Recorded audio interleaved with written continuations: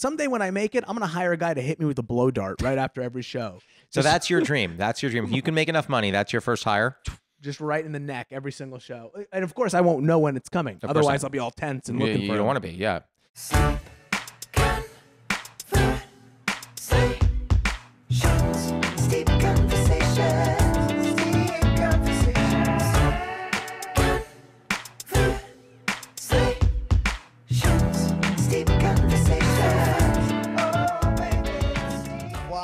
I've been the guy on OfferUp who's put something up, and then the guy sends me something too low, and I'm like, I'll pay you the same money to break this over your head. How fucking dare you? This is a laptop. We were trying to sell when my girlfriend and I moved in together by accident at the start of the pandemic. When we moved in, she had a beautiful cabinet, and she's like, there's no room for this. We have to sell it. I'm like, okay, what is it worth? And she's like, well, like, it like costs this much, but I guess you could put it up for like $200. And I was like, okay, fine, put it up for 200. And someone was like, would you take 30? I'll burn this thing down for 30. So do you know what I wrote back? I said, I will give it to Goodwill before I'll give it to you for $30. Yes, you can't help but get weird. OfferUp gets me petty. I get angry. I'm too prideful. Rage. Before we keep going, I want to talk about the tea. So for those that are steeping with us at home, because our listeners steep at home with us, okay. I love that you looked right down the barrel when I said that. I didn't even know. I guess I knew we were recording, but I was like, maybe we're testing. Maybe listen, we're rolling right through it. We can edit whatever you want if you don't like it. I don't want my OfferUp stories online. Oh, we're putting all your OfferUp. So this is I didn't tell you, the podcast is OfferUp themed. Oh no. Yeah, I know.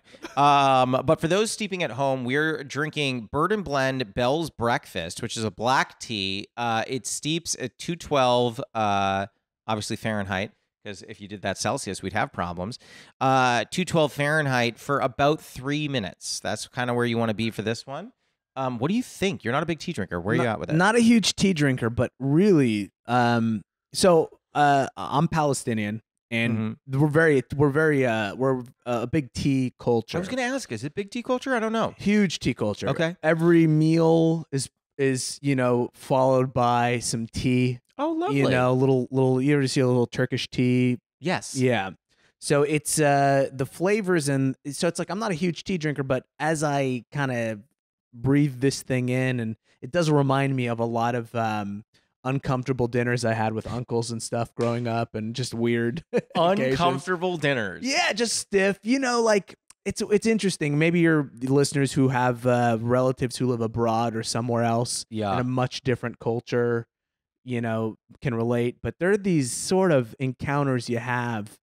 It's very uncomfortable because you're just such a I barely speak the language. I'm a million miles away from home, and I'm trying to sort of, navigate through this culture or whatever. And it can be a little uncomfortable at times, and but a delicious tea. Let me just say this. I love a delicious tea. Like, it reminds me of some of the worst moments of my life. Great tea. It's a great... I love it. I can hear the shelling of the Israelis right now. Oh, my Lord. We are going to offend so many people within 5 minutes of this podcast. That's the name of this game, baby. This is a question, not to get really deep into politics, but here's a question that I wonder, okay, as a Palestinian. Yeah. Anytime, because I'm Jewish, but I'm not Israeli. Yeah. So anytime someone's like, what do you think of the Middle Eastern conflict? Anytime someone says that to me, I always respond with I am a proponent of Israel, but I am not supportive of the decisions the government is making. Mm-hmm, mm-hmm. Is that a stance that when you hear that, you go, fair enough, or you go, bullshit? No, I think, listen, I think whatever your point of view is, and whatever your point of view is, especially if you're Jewish and in America, it's like everything is colored by so much, right? Your context, the way you collide with the universe, there's just so many things you can't really choose. It doesn't really. I feel nothing about that argument, or I feel nothing about that point of view. Yeah. I respect it. I don't really care. I'm jealous of you that you get 9. Like when somebody hears you're Jewish, there's 20 other things they can ask you about before they get to the Middle Eastern conflict. That's where I'm jealous. That's true. When I say I'm Palestinian, nobody goes, "Tell me about baklava." It's always like, so how about the Israeli? It's weird because I ask about baklava a lot. You do. You're one of the few. No, that is really interesting. That's so funny. I will say this, and we probably both know the person I'm about to mention, but like after seeing Rami, I didn't know about I don't, and I've not researched this true, so I may sound like an idiot. The strawberries thing really was like shocking to me. I don't know. I didn't see that. What's the strawberry thing? Apparently, there's a huge demand for strawberries in the U.S. And so they've overtaken a lot of areas where Palestine was doing a lot of more interesting different things and different crops and different culture and just like bulldoze them for strawberry fields. Really? Now this was in Rami. I don't know if it's true. Yeah. Could be, I'm sure it's true. I'm sure he's not going to mess up on that particular I don't think he issue. would, especially because I thought the show was so good. I don't know if you watched it. But, yeah, I caught the first season or two, but here's the thing, and I just can't. There's 2 seasons, I believe, right? Yeah. I can watch 1 season of any show, and Yeah. then I'm back to YouTube. I'm not much on TV. You're a big YouTuber. I love YouTube. Interesting. all day What do you? long. Okay, so I'm not good at YouTube. I don't know what to do on there. Yeah. What the hell do I do? You let it do you. It's gonna take me to the far right is what it's gonna do. If you let it go long enough, you just start watching like Matt Walsh videos, and you get Alex Jones. Which I'll tell you what, I've been there before. Oh my lord! I've been I've been dragged to the corners of hell, but I always get out. Here's the thing: if you catch the right, you ride the right algorithm wave. Yep. You can be taken to some beautiful places and see some beautiful things that you never knew existed out there. For example, do you know what a First Amendment auditor is? No. Okay, a First Amendment auditor, one of my favorite YouTube wormholes that you can go down, is a guy who just goes to a public place and he turns on a camera and he just stands there. And his whole thing is because you're part of the First Amendment is you're allowed to film in a public place, and he audits whether the area is friendly to the First Amendment or not. And I know this sounds... It sounds crazy. Are you? This is real. This is 100% real. Okay, because I would believe you. It sounds terrible and boring, but let me tell you, the interactions that you see these First Amendment auditors have, it's just amazing. And that'll take it down. Now you're watching dash cam footage in Russia, and it's I've watched dash cam footage in Russia. Dash cam footage in Russia is one of my favorite TV shows.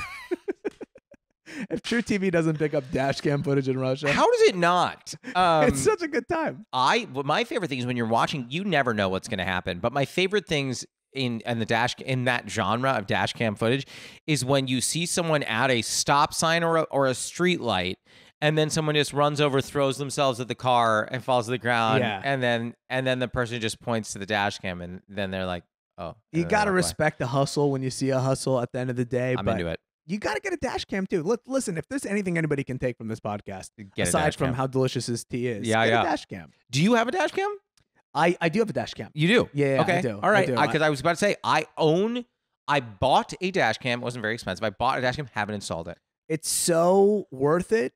And it's like, I don't know, I got mine for like $40 or whatever on Amazon. And we just, in LA especially. How do you install? I don't know. I got to take it somewhere probably. No, it should be just like isn't it just like a thing you stick? Mine is just like a thing you I haven't stick and it taken it out of the records. box. Oh, it's so easy. Oh, after the show, I'll help you install your dash cam. I didn't want to tell you. So the reason I asked you to be on here is because I need help with my dash cam. Dash cam. And no, I will tell you this. So I regularly talk about how you have to do a lot of terrible shows in Los Angeles to get to some better ones. Of course. And I used to tell a buddy of mine who doesn't do comedy, he didn't get it. He goes, they all must be fun. I go, they're not. Yeah. They're not at all. No, not at all. But I regularly think about the time that we met, which I believe was at the Black Box Theater show that Schertzer was throwing, putting on. I don't know what the right verb is for that. I'm okay with all three of the things. Yeah, lovely. And I literally have never had more fun. That's the one in Malibu? No, we did one in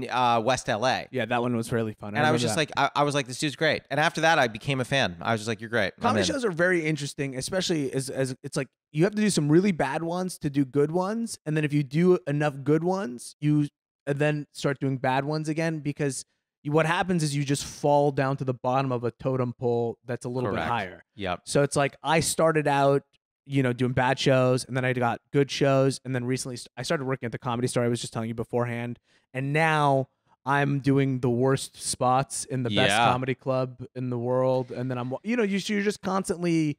I say the highs and lows, it all starts to even out a little bit, right? The highs and the lows are less far apart.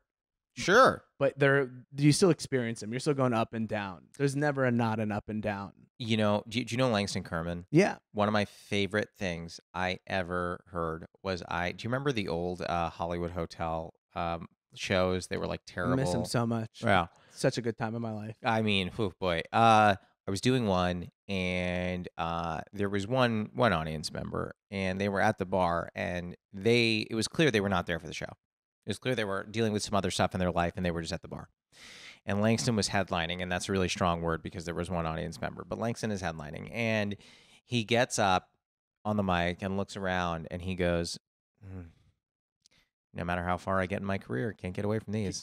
You really can't. Yeah, and I was like, and I laughed so hard because I was like, you can't, dude. No, I did a show 2 nights ago. I was just I closed a show in the belly room of the Comedy Store, and it was 2 people in the front, 2 people in the very back, and an empty crowd, and nothing in between.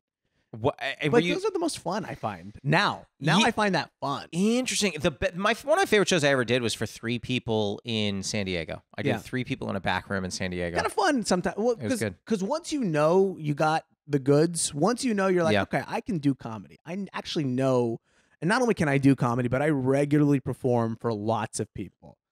This is something new, at least, this is like, okay, this is kind of something interesting. Like there was a long time where all you would do is 3 people. Correct. And you were like, this is the worst. I can't wait till there's more. There's always something kind of fun about 3 or 4 people. Well, because here's the thing. When I was doing that show for those 3 people, I remember I had I just started talking to them a little bit, and I found out one of the guys is from Minneapolis. I have an entire 5 minutes based on Minneapolis. So I was like, cool, let me just get into that. You get a chance to just really kind of go like, you know what? I'm throwing everything out the window of what I was going to do. Yep. And just going to let them tell me what I should do. And there's something kind of fun about that. Yeah, I loved it. I do think that your point is well made, though, that it's like you'll always be the bottom of the totem pole, unless you're like Chappelle. Yeah, in which case that's a hell that I can't even imagine. I know that seems crazy, but I look at a lot of my friends, I'm sure you have the same thing going on in your life where you're watching people who you're close with start to pop off. Oh, yeah. And I'm starting to see people get famous, and I'm starting to go, wow, what a horrible life that could be. Yeah, That's well, a terrible life. Because the demands, it's funny because a lot of people see that and they go, oh man, like they have so much more access. And I go, yeah, there's also a lot more expectation around that. Yeah, they're at the airport. People are staring at them, asking them for things. It's like, listen, if I'm at an airport, all I want to do is, eat a $19 bagel and just let all the cream cheese run in my beer. Like, I don't want anybody to talk to me or look at me. I'm telling you, I could shower 6 times before going to the airport, and I feel at my lowest, dirtiest point when I'm in an airport. And now people want to take pictures with you. It's like, I deal with that every day. People are always like, hey, and I'm like, I'm not Jesse Eisenberg. And then they, leave me alone. No, I genuinely, like, I ran into an old, like a friend of a friend, but like I'd known this guy for a little while. And ran into him at the airport, and literally just afterward texted our mutual friend. I was like, oh God, I wish I hadn't run into the airport today. He goes, why? I was like, it's an airport. I was fucking wearing joggers and a oversized sweatshirt, and I just like, yeah, I don't want to do that. I do a 3-piece suit when I go to the airport. That I should do that. Yeah. I take it all, and it's all laced with metal, so I have to take every every individual piece off. It's all zippers. What's the point if you can't do that? Yeah, I agree. I genuinely, even when I'm like dressed half decent in an airport, I still just like, I feel awful. Well, there's no point to. I love hearing like boomers. Like I've heard like this boomer kind of take of like, when we were young, people would dress up to go to the airport, and it's like, why? How could you? Like, you have like suits dress up. Yeah, well, there was no 9/11, so none of them had to. There was no security for anybody to walk through. You didn't have to take anything off. Now it's like, I'm literally, when I go to the airport, I will go like, because I'm at a place in my career where all my flights are at 5 a.m. Oh yeah. So I'm like, I'm going to bed in something, and I'm waking up and I'm walking out the door in exactly what I'm wearing right now. Yeah, so I am. I either need to move to the West Side or I need to change my careers. Yeah, one of the 2 things is going to happen. So every time I tell a comic I live on the West Side, they're like, "Why?" Oh, I love it out here. I would love to live out here. So come out here. Once I would say the water's warm, but the Pacific's freezing. It's freezing, yeah. And that's the least interesting part to me about this place. It sure. really is. Yeah. Once a couple of these deals go through, I get my own. Oh, you got deals. Yeah, my own energy drink company. Yeah. Is it called Badawi Wowie? Is that what it's called? It's good. You know what? That wasn't going to be the name, but I like Badawi Wowie. I'm into it. First tahini and tomato based energy drink ever. It's gonna be love huge tahini in Turkey. I love tahini. Teeni's so good. It's amazing. Oh yeah. Why is that not in more things or like available in more places? Drizzle it on everything. I gotta say, I'm watching it kind of make it's coming in. It's coming in a little bit, but I'm sure at some point it'll be taken out by some sort of a gluten allergy. Big tahini. Big tahini. Yeah, exactly. Yeah. I'm a big tahini fan. Love it with everything. I love a lot of that stuff. I feel like it's hit or miss when you go to a place like, is this place gonna have the goods or not? Oh yeah, it is very hit or miss. I mean, for me, I'm particular, especially like you probably have your places. I have my place. There's a handful of places, and then there's places that I'll go in and I'll in LA, a lot of places are a lot of Middle Eastern places are Armenian run. Yes, we don't jive well in terms of our culinary styles. Oh yeah. So sometimes I'll kick tires a little bit to see who owns the place. Oh my Lord. It is funny when because I was having this conversation. I might have been with Elliot, but I was having this conversation earlier where they were like, "Yeah, how'd you meet Ramsey?" Like, I met him at that show, and they're like, "And what do you know?" I was like, "I mean, I don't know how his background. I don't know how he got here. I just like him." That was enough for me. You know what I mean? Yeah. Well, the feeling is mutual, and I like being here. And yeah, that was a fun show. Was that the one was that your show at the West Side? No. That was. I used to have a show at West Side. That was No, we're talking about. I brought you onto that because I was just like, this guy's a riot. Yeah. But as I said when I said off mic, I never get to see you anymore because you're on the road all the time. Yeah. And not to bring it back to food again, but when you're on the road a lot, how are you not? I think if I were on the road, I'd be 1,000 pounds. Oh, I'm getting there. I've at least put on like 20 pounds. Dude, you still look good to me. I'm very surprised to hear that. I hold it well. Like I'm one of these guys. I hold weight well. Like just. Allah has blessed me with this ability to like every pound in me kind of distributes a little evenly. It distributes evenly? It's pretty good. Wow, you got to teach me how to do that. Listen, there's not a lot about my body I love. Okay. This is one thing I'm like, you know what? You made me 5'5", but you gave me this. We're even. Yeah. You know what? He giveth, he taketh away. Exactly. That is so funny. I feel like the same 4 places. I'm just like, if I'm starting to eat more, I'm like, we're all gonna know. Yeah. Where do you see it first? Oh, for me, where do I see it? In my face. Your face. But obviously, it's like it's in my love handles. It'll go right there. Yeah. But yeah, I see it in my face pretty easily. The road is brutal too because so many places. You kind of. There's a when you live in a place like LA, New York, Chicago, Minneapolis, wherever, like these major cities, everybody kind of makes fun of like Applebees and whatever. But then you go out on the road and it's like most of it is Applebees. It's just a lot of Applebees. It's just Applebees. It's the only thing that's open till this late. Or clubs, comedy clubs have this food that is just toxic and god awful, and it's fried. Everything is fried. Everything is once I watched Bar Rescue and I started going to comedy clubs, I started seeing all the Bar Rescue, like they're buying crap that freezes well and does whatever, and they can deep fry it. And there's most comedy clubs I've been to only have a toaster oven in the back. They don't even have like a full oven. They're just so you're eating so much crap that it's just impossible to not put the weight on. I know some people who really make a lifestyle choice they're getting out on the road and they're like, I only grocery shop and I'm only doing this and I'm doing that.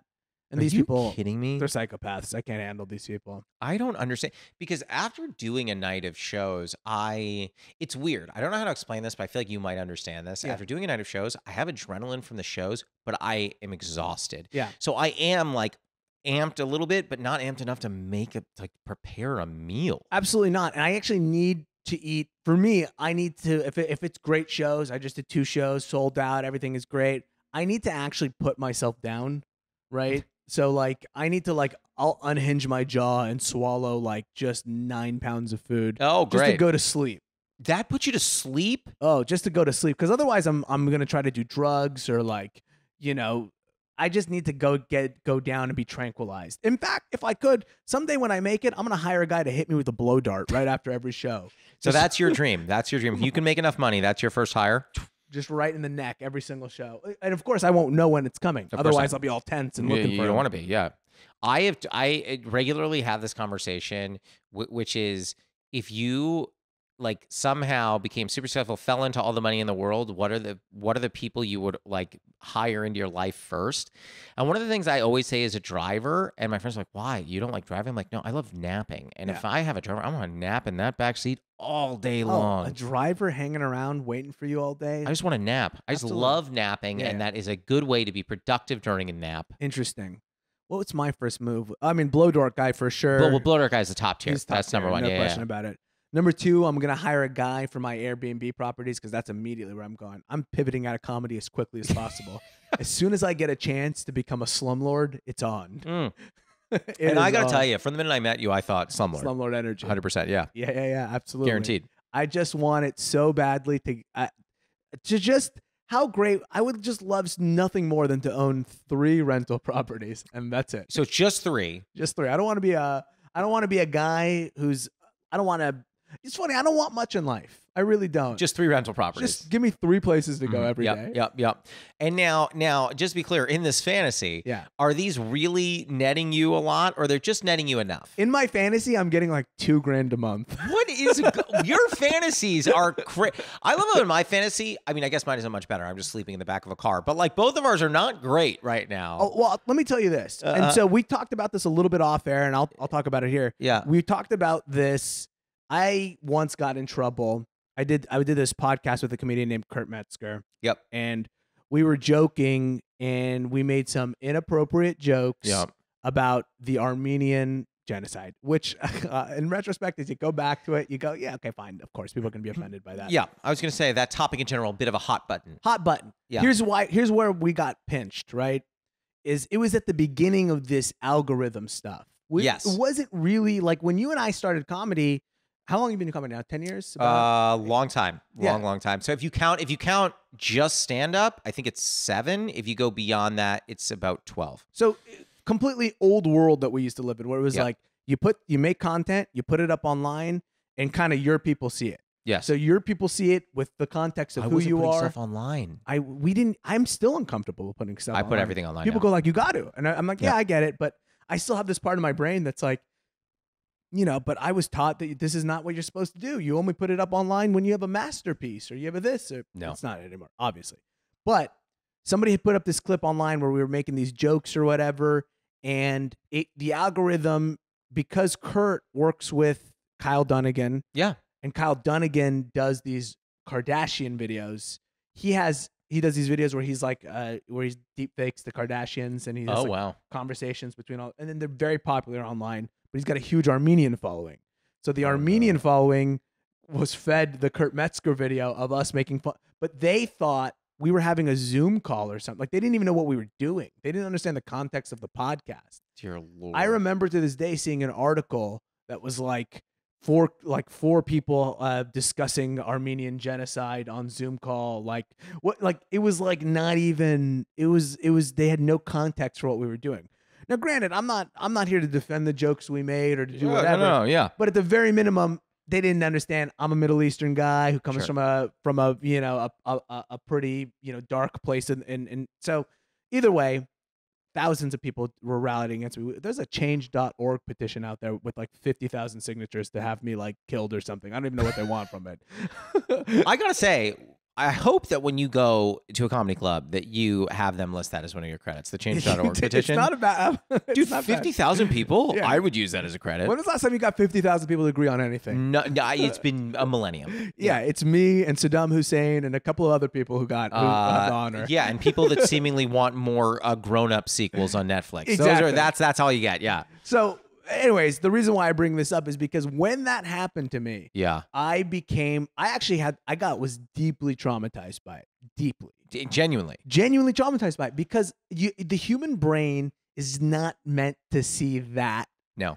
You're not meant to read I read so many people telling me that they wish my mother would die and blah, blah, blah, blah. And it's like, look, I'm not meant to hear that from somebody. I'm only meant to hear that from my dad twice under his breath. Sure, of course. Yeah. Not like, so because of that, I've become very much like, I do not want that ever again. Give me $2,000 a month. Leave me alone, everybody. So is that one of the reasons you don't post online? Because you're like, I don't want the backlash? There is a part of me that is still like, I had to go to therapy over it. Like, everybody's got to go to therapy about a lot of things. I was going to say, I'm in it. Yeah. But that was a thing that I had to work out and still am working out on some level. Like, wow, like this is part of the job now is that there can be an angry mob of people. And I unfortunately happen to say things that piss people off. here's the thing. If you look at my comedy, none of it is actually offensive in any capacity. Some of it's been so unfunny, I've been offended. And that's fair. Yeah. I'll take that all day long. For sure. But I use words sometimes that people get all like, if I say something like, I have a bit where I say white supremacy, and I don't say anything else about it. The whole joke is of whatever you can, but that phrase gets people really fired up. Sure. Where they go, this guy thinks there's a white supremacy problem, blah, blah, blah, blah. And it's like, well, I don't know, whatever. Either way, anytime I post something and it goes viral, I always feel like I'm in trouble. You feel happy? Even if it's positively viral? I feel in trouble. I'm like, I don't turn my phone off. I don't want to look at it. I don't love looking at it, but there are occasionally some clips that go viral of mine where I'm like, this? That happens more often than not, where the clip I go, this one? Yeah. That happens a lot. I'm like, that? No doubt. That's not a good clip. You still feel you feel good about it though. Sometimes when something goes viral, you go like, "Oh, that's cool." Like people are resonating. No, I always am on edge because I'm just like, "Who's coming for me?" Who's coming for me? Yeah, we're all Tony Soprano. Yeah. And all of our our you got Journey playing in the diner. I'm like, "Who's coming? Who's coming? Someone's coming. I don't know. Who's coming to kill me over my Olive Garden take?" I legitimately, I'm telling you, I had someone. I can't remember what clip it was. I had someone say, "I know where you live," and listed my cross streets. Oh, yeah, they can do that. I found that out with the Armenian thing as well. It's not good. By the way, at that time when all the Armenians wanted my head, I needed a used car. And in Los Angeles, if you want to buy a used car, you got to go through Armenians. Yeah, you got to pray that you find the one group that doesn't like YouTube. I was literally going car shopping wearing like a Groucho Marx mustache and glasses. Like I was wearing scarves. I look like Johnny Depp at one place that I went to go check out cars. The scarf look I think would be good for you. I like the scarves, but I do feel like you just told me that an article was written about it. Like I've not had many articles, right? So I've not offended people to that degree. Many articles. I had this hilarious feud for a while because I was just trying to have fun with it at some point. So I had this hilarious feud with like Zartunk TV or whatever, like some like obscure, like, you know, I don't know what that is. Yeah. I was kind of having fun with it at one point where I was feuding with media outlets that you can't even imagine exist, you know, because they cater to such a specific audience. And you fueled them. I fueled them more. Oh yeah. They're like, he had the nerve to say this to me. I was fighting this lawyer who was saying he was going to sue me. Like it was crazy, man. Oh my God. It freaked me out though. When the dust settled, it freaked me out so much that I don't know if I'm even still fully recovered from it. Did you shut down the podcast? No, I was a guest on the podcast. It wasn't even mine. Oh, it wasn't even yours. I was just there to say hi. Did they hit you up, be like, I don't know how this happened, we're so sorry, or like? They hit me up to say a lot of things, and sorry wasn't one of them. Sorry was not one of them. They were ready to wage war, unfortunately. The guys from the podcast were mad at you? No, they were mad at the people who were mad at them. Like, oh. And I was kind of just going, leave me out. I don't care. I'll apologize. But it is, you do get into this trap where you're like, they want you to apologize, but what do I apologize? No one's going to accept the apology. Nobody specifically is mad at it. Unless you go out there and you're like, listen, I'm going to meet with groups 3 times a week. I'm going to, now I have a full-time job. Right. Which is like, no. Yes. There's no. Yeah, there really isn't. I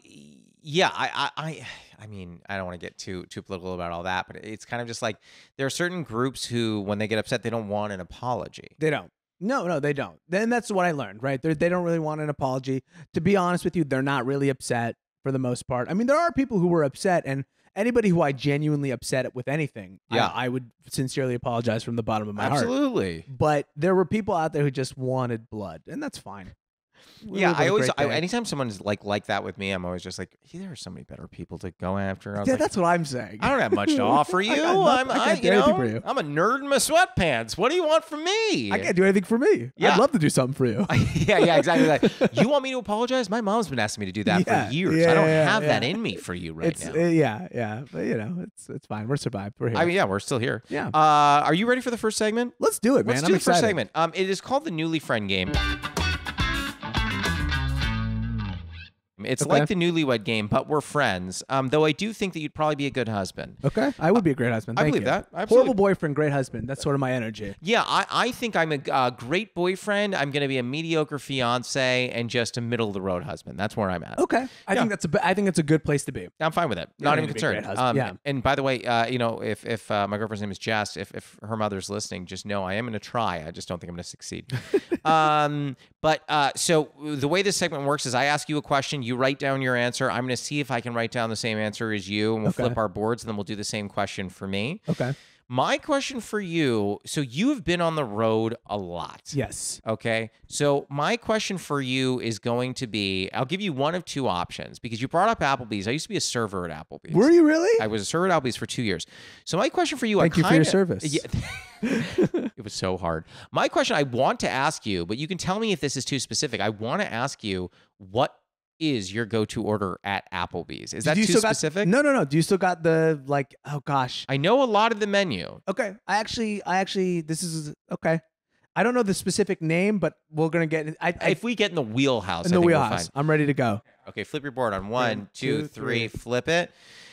Chicken tenders with a side of mashed potatoes is what Ramsey said. Wild answer. It doesn't come with mashed potatoes. They have this deal at Applebee's, and I wish I didn't know the deal. 2 for $20? It's some kind of a deal where it's like for an extra $1 we give you one of the sides. We give you an additional side. Oh, so you get the chicken tenders with French fries, and then you get mashed potatoes. I get mashed potatoes. I go, give me all the carbs. Yeah, give me all the carbs. Let me starch it up in here. I'm in San Antonio. And the first show wasn't great. Give me all the carbs. I'm stunned, but also really respect that order. Yeah. Chicken tenders. Now, here's my thing with chicken tenders. I brought up my Palestinian background earlier. I did not grow up eating traditional white people food. Okay. Chicken tenders and burgers. And so I'm still, I grew up eating like falafel and tahini and now as an adult, I love those things. But as a kid, I was always like, can I just have like macaroni and cheese? You want the thing that you're not being given. You want the thing you can't have. Can I have tater tots? Like, oh, those look tater tots. What's not to love about a tater tot? So as an adult, some of my problems now are that I don't know how to like order a salad. I'm like, I just wanted to dip something in ranch. Like I'm still stuck. Love ranch. I'm stuck. I'm in my 30s, and I'm like, where were you? I thought you were a West Coaster. You born and raised West Coast? I was born and raised in West Coast. My parents are both, first generation. Or I'm sorry, I'm first generation. Am I first generation? I don't know. They're immigrants. I love that you asked me. I'm like, I think so. Sometimes I don't know where does the generation start? Let me check. I have a file on you. I can check it. Can you check that? I think you are. Yeah. My parents both immigrated here in the 80s. Okay. Yeah.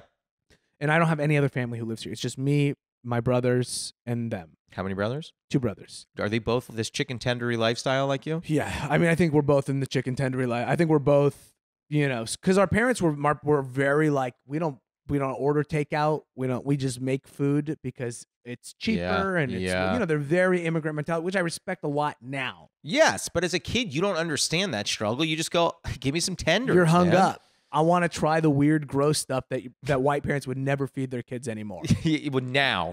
Then I was eating, dude, when I was younger, when we were in middle school, I was eating that like pizza out of a plastic bag, man. Oh, yeah. The pizza out of a plastic boat. Yeah. It's great. Nothing better than that boat. Loved weird it. cheese. Yeah. I had written for you. I wrote chicken quesadilla wrap. Interesting. Now, what about me was giving you chicken quesadilla wrap vibes? So I'll tell you why. Yeah. So because I've had a lot of this menu. The chicken quesadilla wrap is something that can be scarfed down faster than most things on the menu, but is still actually pretty tasty. Interesting. I'm happy that you gave me this tip because I will do this next time. Yeah. Dude, I hated. That job was a nightmare because here's the thing: you're neither eating good nor are you in the neighborhood. So that whole idea is just nonsense. You were sold a bill of goods. The whole sentence is a lie. I was like, I didn't do anything that sentence says. You see Applebee's, they go eating good in the neighborhood. I go, I would love to be in a neighborhood where I can eat good. This seems great. Yeah. It's not. Wow, kind of like America. Yeah, well, that is. I've never told people this. Applebee's is truly just a synonym for America. It symbolized yeah. It's metaphorical of what we face today. Wow. Do you know the menu well enough that if I said, "Well, do this question for me," can you do this? I'm trying to remember because I have like three things I would order from there. I don't know if I know the menu well. So let me make this a little easier for you. Okay, for my question, and you're gonna write it down. Don't say it out loud. For my question, it is: what is my go-to appetizer order at a dining establishment like an Applebee's? Okay. So that's what your question's gonna be. Appetizer. What is my appetizer go-to? Flippy board on 3. 1, 2, 3. Oh my God! Oh my God, it. we did it. Okay, so I said nachos. He wrote nacho/nacho adjacent, whatever that could possibly be. There's other versions of nacho. You know, this nacho-y things. You know? Everywhere I go, I get nachos. Okay. I love nachos. I'm so happy to have gotten this. I initially thought to myself, could it be a shrimp thing? I go, no, Josh doesn't seem like he would do like a seafood situation. No way. No. I thought mozzarella sticks, but I went, I don't know. He could be lactose intolerant. I'm not, but that's a fair guess. It's fair. A lot of Jews are. It's a fair guess. You know? So the reason I wrote down mozzarella sticks is because someone said to me the other day, because I brought up that mozzarella sticks are fun. It's fun. I like a mozzarella stick. It's fun. I feel the same thing about nachos. Yeah. Fun. When you see nachos, everyone's having fun. I love nachos. But someone goes, would you just eat 6 string cheeses? Yeah. And I was like, no, I guess not. Like what? I would all day long still. I was like, they were like in a row. Would you eat 6 string cheese? I was like, I don't know. I was like, why are you doing that? Like, why are you ruining mozzarella sticks? It's true. You're like doing that shit. In fairness, and it's also mischaracterizing it's like you're not deep frying them, right? Because once you deep fry a mozzarella stick, you're adding that like, now you have this. It's different taste. Kicked in your like, I don't know, the part of your brain that wants like carbs fat. and fat and stuff. So it's like, get out of here with your judgmentalness. But I eat string cheese all day still. Do you eat string cheese? All day. You have it in your fridge right now? I look at it as I don't know if this is true, but I look at it as a healthy snack. I don't think it's unhealthy. Oh, yeah. It's protein and fat. What's wrong with that? It's good. I'm all about that. I've done the keto thing. I like the keto thing, to be honest with you. Okay, we're gonna talk about that in a second because I have to talk about when you told me about your keto. Oh, that's situation. right. I'm sure I told you about it. Yeah. Wait, okay, but so I want you to finish your thought though. So you've done keto, you like keto, but you're not ketoing now. I'm not ketoing now. I like the structure that it adds to my life. Okay, that's what I like about it. People don't like how restrictive it is, but to me, if I don't restrict I'm like an alcoholic sometimes with food, right? Sure. Where it's like, if I don't restrict it, I will just try to swallow everything whole. Yep. And I kind of like just only being able to eat 4 things, and I'll just do it all day long. I've been called a golden retriever because even if I'm full to the point where like, I don't know if you've ever eaten this much, where your stomach is so full it hurts. Yeah. All day long. Okay. I've done that. And then if someone puts food in front of me, I'll still nibble at it. Were you fat growing up? No, I wasn't like the thinnest, but I was not fat. No, I was a chubby, fat little kid growing up. Okay. People used to make not people, my family, not just randoms. My parents, people in my family but culturally to them, they think it's funny. Like it's like, look, he's a chubby little guy. Like, hey, look how funny he is. Like, but they didn't mean it. They weren't doing it mean spirited. They weren't doing it mean spirited. I think it started to get a little mean spirited at one point. And you were like, guys, look, can we wrap it up? Yeah. I think we were hitting a point. I'm gonna go on keto. Like, let's. Yeah. So I developed like basically what I now look back at and realize are eating disorders when I was a kid, and then I joined wrestling, which is like a way to be like, you can have an eating disorder, but like be a man, like you could be athletic about it. Yeah, you know? Now you have an excuse where you need to get to a certain weight, so now you just like fast. You're thinking about weight all day long. As like a 14-year-old or whatever. So to this day, I'm still a little, I still have issues with food on some level. So I think we all kind of do. We all do. Yeah, we all do. That's where mine come from specifically. Yeah.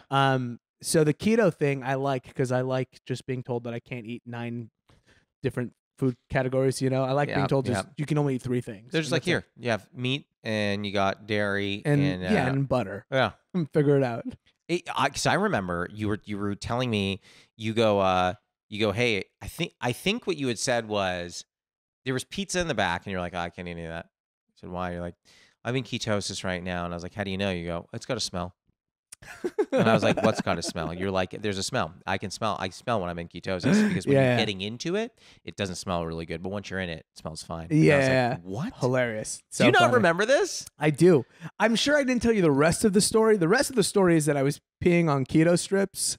What are keto strips? It's like a little strip that detects how many ketones are in your urine. Oh, is that do you want a lot or you don't want a lot? You want a lot. Okay, got it. The higher they are, but then there's also the other elements, which is you start to smell a certain way. You start to not good. It's not good. Even it's very metallic when you're fully in ketosis. Yeah, ketone, acetone.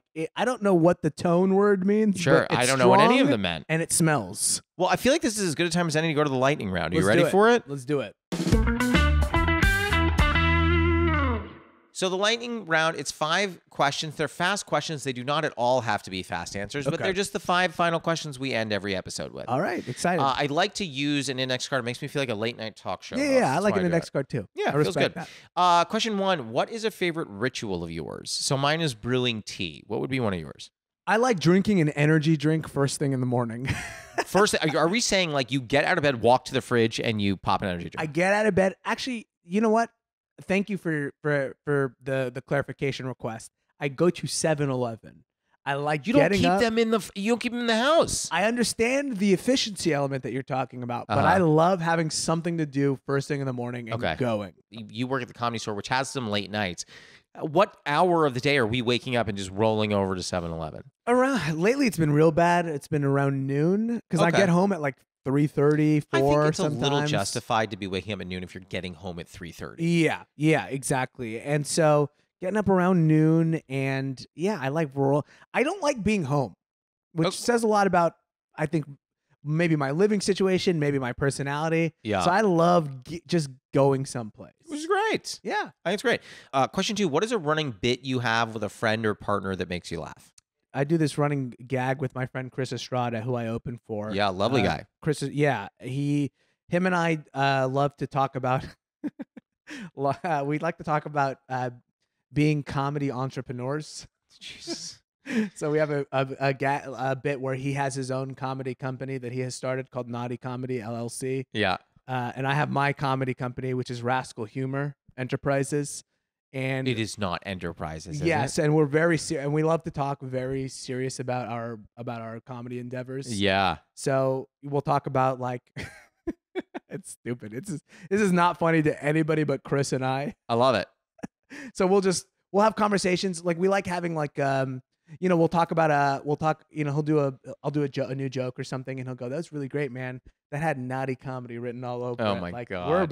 We're thinking about acquiring some of those jokes. Oh my Lord. Things like that. It's so stupid. It's not funny to anybody. No, I love it. I love it. It is funny because I've known Chris for quite a while. I could see him being very genuine, even within the joke, being genuine, being like, I feel like that's really our brand. Yes, That's our yeah. brand. Now here's a good run. Can I do here's a recurring gag I do for people. This is for folks in the service industry. Please. Sometimes people will tip me money, right? Sometimes they'll give me. I work at the Comedy Store, and they'll give me a $2 bill. Here's a great gag if somebody ever tips you, because people do that sometimes. Well, because they want you to remember them, and they think it's cool. Yeah, here's $2. Like, oh, here's my recurring gag is whenever they give me the $2 bill, I ask if they want change. Oh my God. That's my recurring gag. Does anyone ever get offended? I want them to be offended. But give me more than $2. Well, I don't care that Thomas Jefferson was on this thing. Was Thomas Jefferson on the 2? Yeah, he's on the 2. You never really want to be on the 2. You don't want to be on the 2. No one's getting the 2. Give me a 5. Yeah, that's where the 5 With should. Inflation, give me a 5. We don't care about For the 2. inflation, they should make a 7. Yeah, agreed. Thank you. You heard it here first, everyone. The $7 bill. Question 3, can you do an impression of one or both of your parents? And it doesn't have to be good. The worse, the better. I unfortunately, I cannot. I'm trying to think. What would something my father say? My dad loves Saddam Hussein. Okay, wow, that's quite an opener. Yeah. Yeah, he loves Saddam Hussein because to my father, Yeah. Saddam was the first guy to ever get canceled in his world. That's an interesting way to. I'm trying to think of that. To him, he goes, Saddam was like a great guy. Yeah. And then they all turned on him, and they all decided that everything he was doing was bad, which was true. Your dad sounds like a comic. There's a very comics way of viewing this. He really does. So he's got a lot of like, Ramsey, he's a good. They say things on him, and he's good though. He's good to us. He's good to the Iraq. No, the Iraq is bad now. Look at the Iraq. It's bad now. My dad's like Seinfeld, but Arab. I was about to say Yeah. he's an Arab Seinfeld. I mean, that is exactly what he sounds like. He's like, yeah. What's the deal? Yeah, Why are they doing this? No impression of my father is complete without a Saddam Hussein reference. He loves the guy. Listen, bless his heart. Your father's not. I Yeah. have no comments on Saddam. Yeah. Question 4: have you ever experienced imposter syndrome? And if so, is there a moment that sticks with you? I feel like I experience imposter syndrome pretty much every single day. Every day when you go to 7-Eleven, you're like, I don't belong here. I haven't earned this. No, there's not every paycheck I get that I feel is more than I deserved. I did a commercial for Amazon or whatever. Oh, I didn't see that. Congratulations. It's It's fine. I look at it and I just immediately go like, I should just cash this and just give it to people. Like I remember for getting again, it's not a check. It's like, I don't know, $1,800 or whatever. Like Sure. what a good honest person would get in a week or whatever, 2 weeks sometimes for their job. And I remember just going like, I can't, like, how can I accept this money? By the way, taxes are not deducted. Like once everything is said and done, I have netted $900. I was gonna say, yeah, after taxes, it's like you could buy your energy drink, and that's kind of it. Then you gotta wait. But I still every single time I do anything, I feel an immense amount of imposter syndrome. Are you not? Are you plagued by it as well? All the time. Yeah. But what's interesting is like someone said to me recently that, and this is gonna sound negative, and it's not meant to, but what they said to me is if you are viewing yourself as not deserving of the opportunities that you're getting, you're viewing those opportunities as a pinnacle when really you should be looking to such bigger horizons and seeing the things that you're getting in these moments as smaller stepping stones to be there. Which is 100% true. My final question for you, question 5, what is your favorite tea? And if not tea, what is your favorite comfort? My favorite tea is Monster energy drink. No, they do not make a tea. They do make a tea. My God. It's called Rehab. Oh, and God. It is like a kind of a brisk iced tea sort of type of. Is this jam. True? This is 100% true. Well, of course, the real ones out there listening to the show are going to know exactly what I'm talking about. I cannot believe this. Okay. It's a delicious, delicious beverage, and it is actually how I start off a lot of my mornings. It's kind of a lemony iced tea kind of vibe, like brisk. Oh, absolutely. Except loaded with, way too much Taurine. caffeine and taurine and xanthex gum or whatever, xanthan gum. Yeah, xanthan gum. How is that? Is this as caffeinated as a cup of coffee? It's about 2 cups of coffee, 3 cups of coffee, if they're pouring them weak. I can't even. I How crush are you 4 a day. How, No problem. That can't be true. It's 1,000% true. How much sleep do you get in a day? I do about 6-7 hours. I mean, at this point, it doesn't affect me anymore. Right? That's really problematic. I mean, people talk about like I talk to people who are like, if I drink a cup of tea at 4 p.m., I'm up all night. I have a Red Bull at 12 midnight, no problem. Sleep by 3. I can't. I'm one of the other people that you just named. I envy you people. You don't want feel to. more. I think I could literally walk into a rake right now, and I don't know if I'd feel it. I feel too much. I am told that I am sensitive enough for both of us in my relationship. That's probably I get that vibe from you. I cry all the time. I'm a big crier. I love it. Yeah, I love it. Big on the cries. The opposite is the worst. Yeah, so you cry also? I do not cry. I'll cry every once in a while. Okay. And it's bad, and I feel ashamed, and it's. Oh no, I love it. Yeah, it's been a long time though. I mean, it's once a year for me, maybe. I mean, you're in therapy. I went in therapy. Like, I don't cry in therapy ever, but I've said to him before. He's like, I would tell people like, don't be scared of your emotions, but I know you're not. And I was like, no. He's like, Josh, you should be a little scared of your Yeah, emotions. he's like, pull back a hint. Just- He's like, just kinda- maybe just like kind of just tighten it up a little bit. Yeah. there. And I was like, no, I'm gonna keep crying. But that's as good a time as any, man. Thank you so much for coming. I really, really loved having you on. Had a great time. Thank you very much for having me, man. That was Ramsey Badawi. You can follow him at Ramsbad on Instagram and Twitter, and at Ramdog with 3 G's on TikTok. We'll be back next week, so until then, happy steeping. Does your partner go, something's up? You smell different. The person whom I was dating at the time never said anything to me, but I'm sure she was a very polite, wonderful young lady. Did you ever just want to go, listen, I know that something smells different here. I think now I should probably link up with her and Just have to that talk about honest your conversation. scent?